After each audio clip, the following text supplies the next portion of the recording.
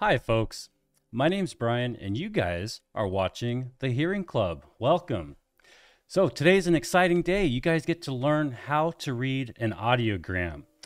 The audiogram is basically the results of your hearing test, and it's going to show you which frequencies or which pitches of sound you can hear well, which sounds you're having trouble with, and it's going to give you a visual representation of your hearing loss. You get to see whether you are having more trouble with your left ear or your right ear, or maybe both ears are about the same. So today we're going to show you in layman's terms, very easy to understand, how to read this, what it means, and kind of learn what kind of hearing loss you have, if any. Now, before we can do that, we've got to understand what the heck are all these numbers. So the numbers on the top row are all the different frequencies or the different pitches of sound. The lower the number, the lower the frequency, or the lower the pitch. And I'm going to play some examples of all these different frequencies. And we're going to call these frequencies going forward. But these are also called pure tones. And again, the reason we use these very specific frequencies is because these are all the different frequencies found in speech. And these frequencies are measured in hertz. So you have 250 hertz, which is the lowest frequency that we test, which is a very low pitch sound, all the way up to the very highest frequency or the highest pitch sound, 8,000 hertz. And then on the left side of the audiogram, the vertical axis, you have the intensity or the volume, if you will, and this is measured in decibels. Now, one important thing to note is 0 is just the audiometric 0 or perfect hearing. So as you can see here, as we go down the audiogram, the sound or the intensity gets louder and louder and louder. So if your scores are all up here, you have exceptional hearing. So I'm going to show you guys what I'm talking about. This 250 up at the top sounds kind of like this. And then the 500 hertz tone sounds like this. And then 1000 sounds like this. And 2000 sounds like this.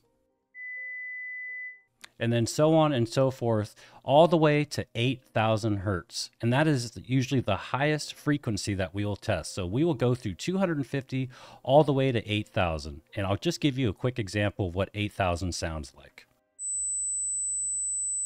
Now, the whole point of this test is to find out how well you can hear each one of these different frequencies or each one of these tones. A person with good hearing can hear these sounds at a very low volume, but the opposite would be true of somebody that has hearing loss. They have to have the volume much higher before they can hear these different sounds.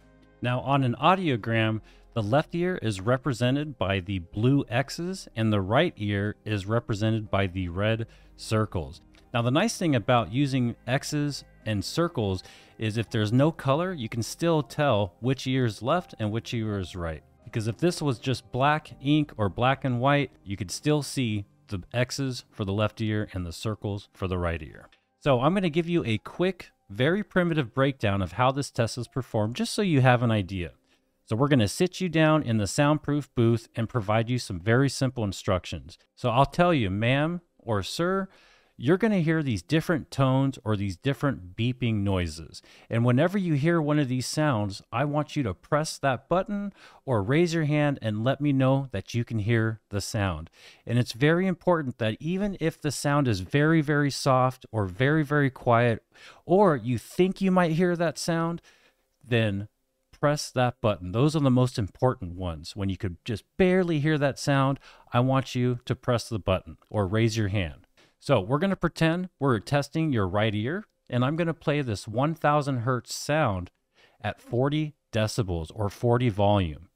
And if the patient hears that sound, I'm going to put a red circle there at 1000 hertz at 40 volume. And then after you hear that tone and you press the button, I'm going to then lower the volume, and I'm going to play that same sound, that 1000 hertz tone at 30 decibels.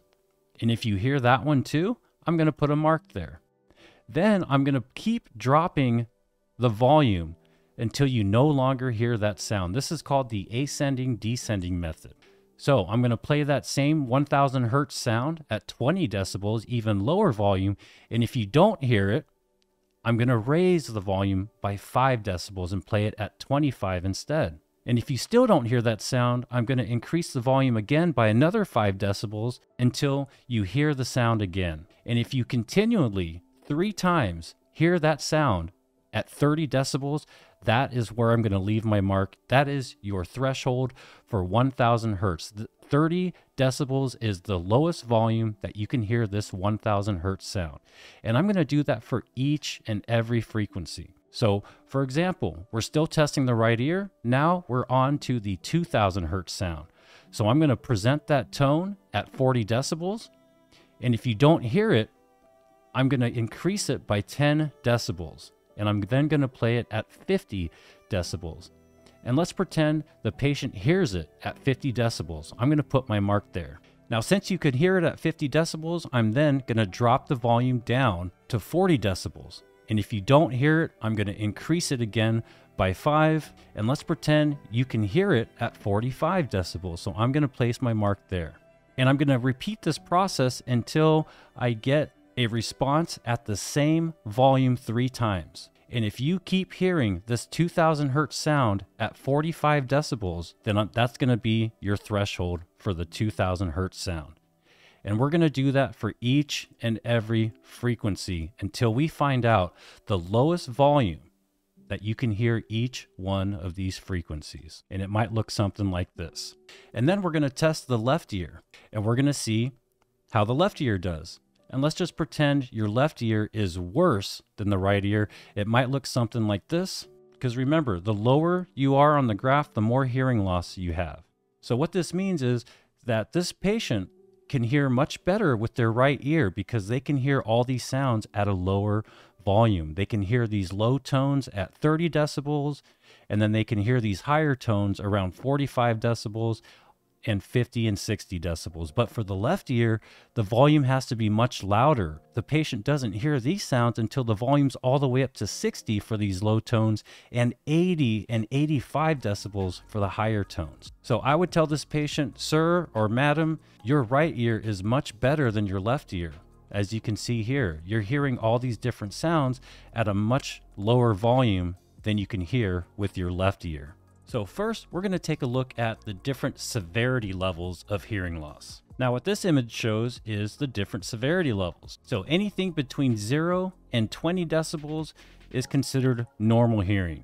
And once you get into the 20 to 40 range, you have mild hearing loss. Now, this is a generalization, because you can have normal hearing in the low tones, and then you can have some severe hearing in the higher tones or the higher frequencies. So 0 to 20 is normal, 20 to 40 is considered mild hearing loss, 40 to 70 is considered moderate, 70 to 90 is considered severe hearing loss, and then anything under 90 is considered profound hearing loss, and you are in some serious trouble with regards to your hearing. Now, with this specific hearing loss for the patient's right ear, I would say, sir or madam, you have some mild hearing loss in the lower frequencies from 250 to 1000 hertz. And then as you start heading to the higher frequencies, you have a moderate, just touching the severe side of the hearing loss. Now we're going to talk about why these different frequencies are so darn important.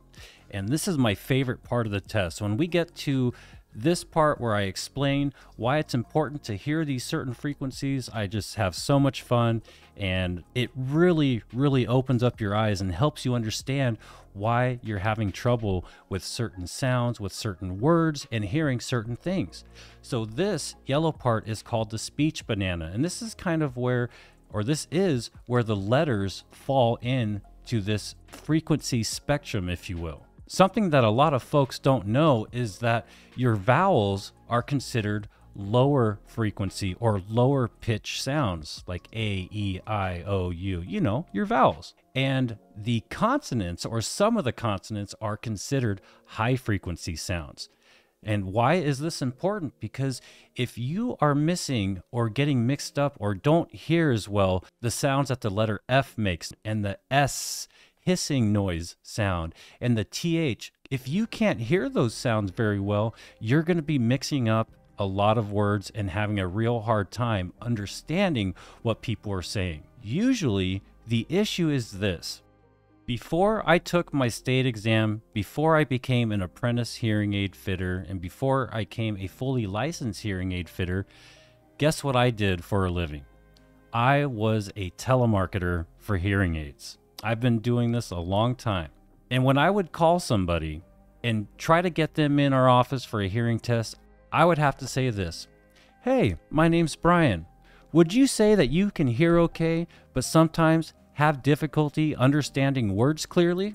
And folks, that's what it's all about. You can hear okay, you can hear people talking, you can hear the music playing, you just have a hard time understanding what the people are saying. And that's because of all this right here. You don't have a problem hearing, you have a hard time understanding what's being said. And a lot of people just don't understand that. So what this graph means is, now this is the same thing that I was just showing you before. This is an audiogram. You have your frequencies up on top, and then you have your decibel levels on the side. So what this means is the sounds of these letters, F, S, TH, these sounds are higher frequency sounds. How do we know that? Because they're on this side of the audiogram, between 4,000 and 8,000.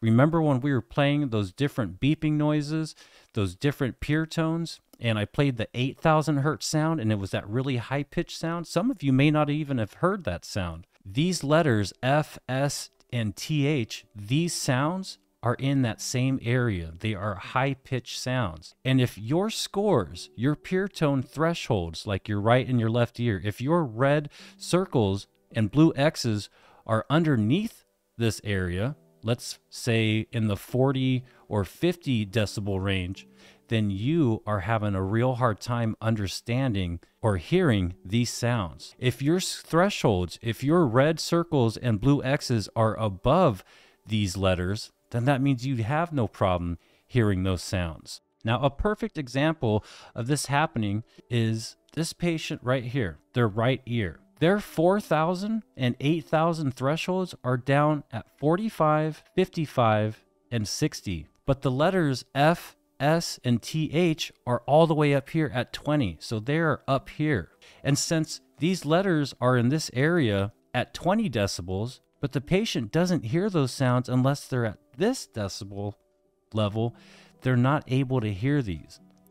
So for example, if you're eating dinner with your loved ones and somebody says, hey, can you pass that dish? You might come back with, well, we don't have any fish, because you are having a difficult time distinguishing your F sounds and your D sounds, because the F, the S, and the TH are up here and you're way down here. Now, if your scores are above these letters, like this patient right here, he can hear 250 hertz at 30 decibels.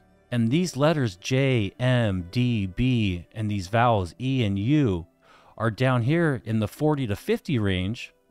Well, this patient can hear those letters better because his scores are above the 40 to 50 range. They are all the way up here at 30. So again, any letters that are below your scores, you can hear, or you can hear easier. But any letters that are above your scores, you're going to have a hard time hearing. And this picture gives you an idea of what sounds are at what levels and what frequencies. So this patient would have a very hard time hearing birds chirping because the scores are far below 10 decibels, which is where this bird is. And you can go ahead and pause the video and, take a picture of this so that you can see, well, that's why I'm having a hard time hearing the birds in the morning, because in order for me to hear the birds, I would have to be able to hear these 6,000 hertz sounds at 10 decibels. But for me to hear 6,000 hertz, I have to have the volume or the decibel level at 55. But the birds are only singing at 10 decibels. Now let's take a look at the vacuum. Would this patient be able to hear the vacuum running Absolutely, because the vacuum is a loud noise. In fact, the vacuum is right around 60 decibels, and the pitch in sound of the vacuum is right there at 3000 hertz. So in order to have no problem hearing the vacuum running, the patient would need to be able to hear 3000 hertz at 60 decibels. And our patient can hear 3000 hertz at 45 decibels, so they have plenty of room. Their scores are above where the vacuum is on the audiogram. Now, I hope this has all helped you understand what's going on with your hearing, why certain frequencies are so important, and how to read an audiogram. Now, this is a very, very basic explanation. We have not gone over your bone conduction scores, masking, your UCLs, your MCLs. There's a lot more to the audiogram. I'm just trying to give you a very basic understanding of what's going on. Now, a couple of things that we're going to go over in some of the future videos that are going to be coming right up is the difference between a basic amplifier type hearing aid that you can get online and a programmable hearing aid that is tailored and customized to fit your hearing loss, and how they are vastly different and how one is much more superior than the other. And then we're also going to be coming out with the video showing you the new over-the-counter hearing aids and the difference between the cheaper over-the-counter hearing aids that are not programmable and not customized for your hearing loss, and the more advanced, more expensive over-the-counter hearing aids that are programmable. And we're also going to be showing you how to do your own online hearing test. Now, I'm not talking about one of those cheesy hearing tests where you just answer a couple questions and it tells you, oh yeah, you have hearing loss. Click here to get an appointment and spend $3,000, $4,000, $5,000, $8,000 on hearing aids. No, there's actually a website that you can go to. It's very, very simple, and you can actually get an audiogram of your hearing loss, just like the one that I showed you, not some cheesy little quick, hearing test that tells you to set an appointment. This hearing test will actually show you your audiogram. And I'm going to walk you through step by step how to do that in the comfort of your own home, as long as you have some headphones and a nice quiet area. So if you want to see those videos, don't forget to subscribe to this channel, hit that like button, and click on that little bell icon so that you get notified when new Hearing Club videos come out. Thank you so much for watching the video. And if you have any questions at all, please leave a comment, and we're going to start answering the viewers' comments in our future videos. So your question might be one of the lucky ones that gets answered and featured in one of our videos. You guys all have a wonderful day, and I will catch you in the next video. Let's get hearing.